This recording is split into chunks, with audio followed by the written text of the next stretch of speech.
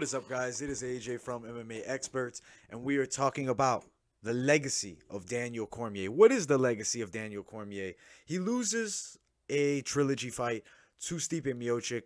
In his rivalries, he's 1-2, I guess you could say, because he did beat Rumble Johnson twice. He won that rivalry. And then he loses to John Jones, and then obviously one of them was overturned to a no contest.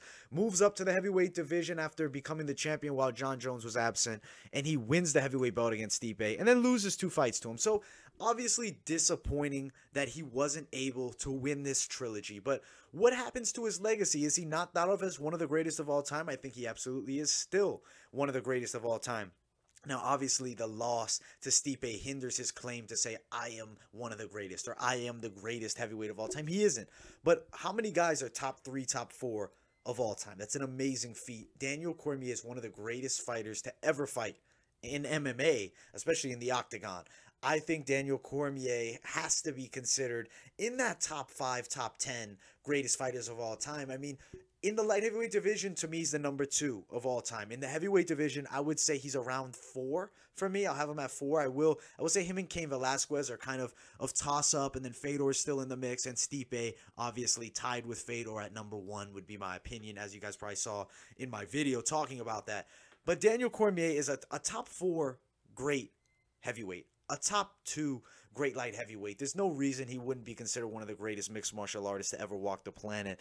I mean, the loss was devastating. His eye was poked, and that's not really a valid excuse. And here's why. I mean, he poked Stipe too, and obviously his eye's blind. It is, but he showed that he has the heart to continue. But I didn't think he was winning that fight even before he got poked in the eye.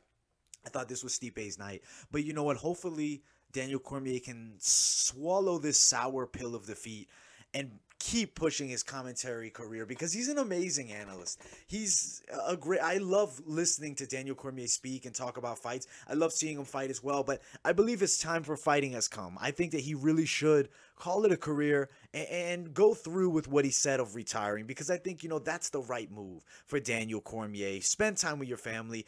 Come commentate the fights, run your show with Ariel Helwani, but there's no reason to continue to get in the octagon and get punched in the face and the body and poked in the eye and crazy shit. I don't know. Hopefully his eye's okay and recovers to full vision, because you don't want to see a terrible case like Michael Bisping's, where he loses an eye from fist fighting. I don't think he will. I do hope that Cormier will be okay, but it just shows that MMA is a very dangerous game, and this is no Cinderella story. Daniel Cormier had all the making to win this fight, and he is the greatest heavyweight of all time and second greatest light heavyweight of all time. And hey, he's right. Forget about the John Jones, but now we got to kind of remember too the John Jones fight.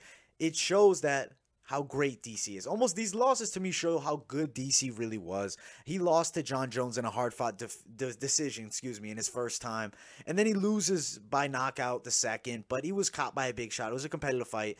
Stipe beats him, loses the rematch by knockout, and then loses the decision. Looks better than he did in that first loss to Stipe. I mean, he goes out as a top name, a top 5 fighter of all time, a legend of this sport. Daniel Cormier will not be forgotten anytime soon. But I will say, if there's one fight that I will always believe would draw him back, he said something. He said in the post-fight interview, I only want to fight for a belt. I don't see a belt on the horizon. But I think he's wrong there. I think that there's interest, I do, in the light heavyweight title being defended against Daniel Cormier. John Jones, Daniel Cormier 3. I think it's a possibility. I know Dana White doesn't want Daniel to retire, especially after this one, when that John Jones fight will always be there. It doesn't matter how many losses DC takes.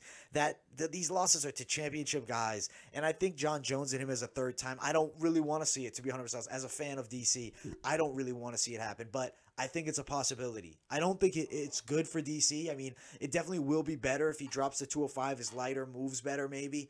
But I do think that's a terrible matchup again, especially losing now 2 straight, taking a lot of damage, aging. He's 41. He'll be probably 42 if they do that fight.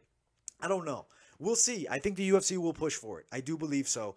But I don't know if it'll happen. Hopefully DC stands firm, retires, and enjoys his commentary gig and his show with Ariel Helwani. And he will forever be remembered in the history books as one of the greats to ever do it. Definitely almost a Mount Rushmore level fighter. I mean, for combat sports, without a doubt, combat athlete, elite level wrestler, Olympian, MMA champion in 2 weight classes. Special. Daniel Cormier is so special. Thank you guys so much for watching. Like, subscribe, turn on those post notifications. Also, guys, follow my social medias, Instagram and Twitter, and I will see you all in the next video.